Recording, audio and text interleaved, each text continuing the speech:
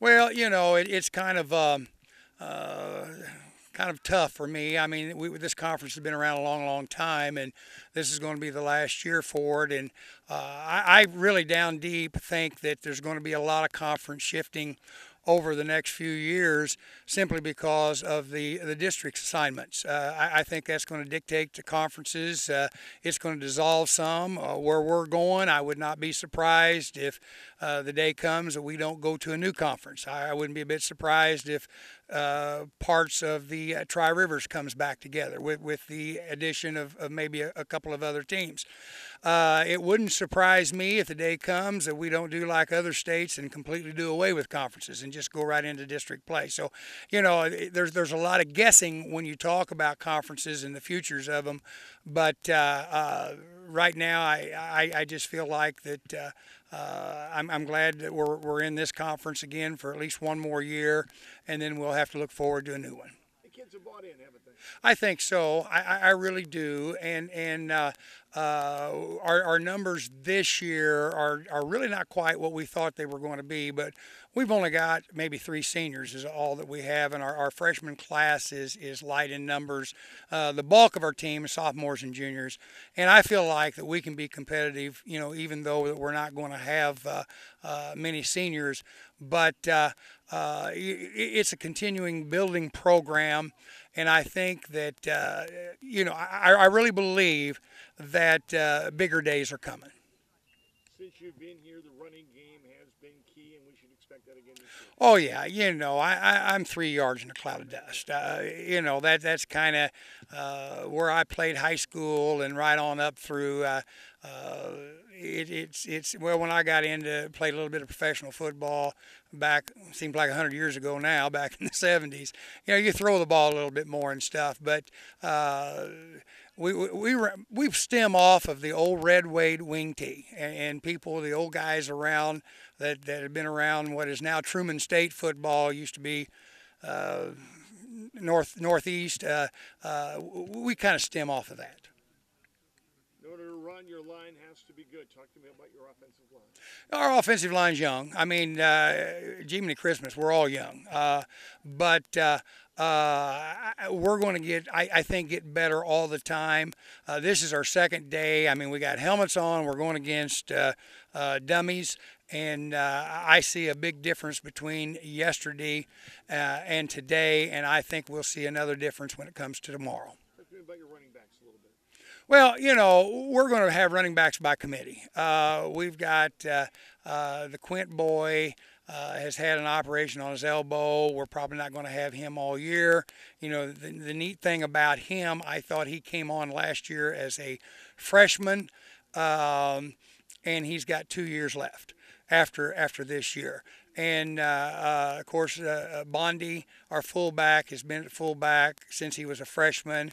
I see him being a little quicker this year and a little stronger. Our team strength has gotten better. And, of course, Calvin will be our quarterback again, most likely. And the rest of the running backs is really going to be by committee. Schedule-wise, no cupcakes for you right out of the block, huh? No cupcakes, and we're going to play South Callaway, and they were the Class 2 runner-up last year, and I remember coming out of that game last year, and I've done this a long time. I felt like they were probably one of the best teams that I've ever coached against. I mean, they were right there with Borgia when we coached against St. Pius when they were good out of Kansas City. They might even had an edge over those two teams. And they had a lot of seniors last year.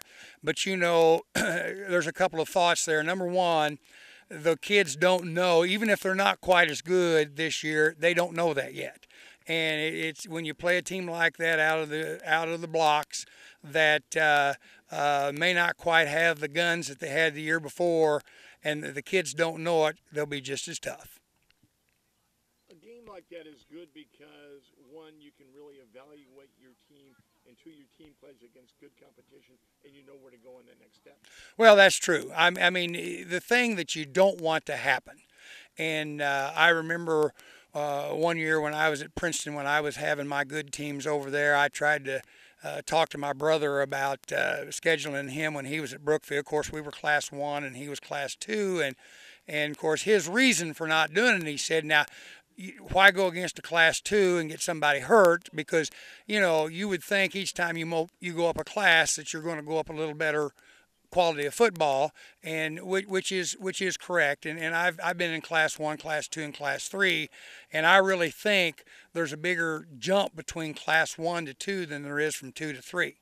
But we're sticking our neck out a little bit. If we can get through that game and be competitive in it and get some things going good and we're going to try to win it. I mean, we're going after it like we're going to win it. But the thing that we got to keep in the back of our minds is that we're trying to improve this program step by step, and there isn't any shortcuts.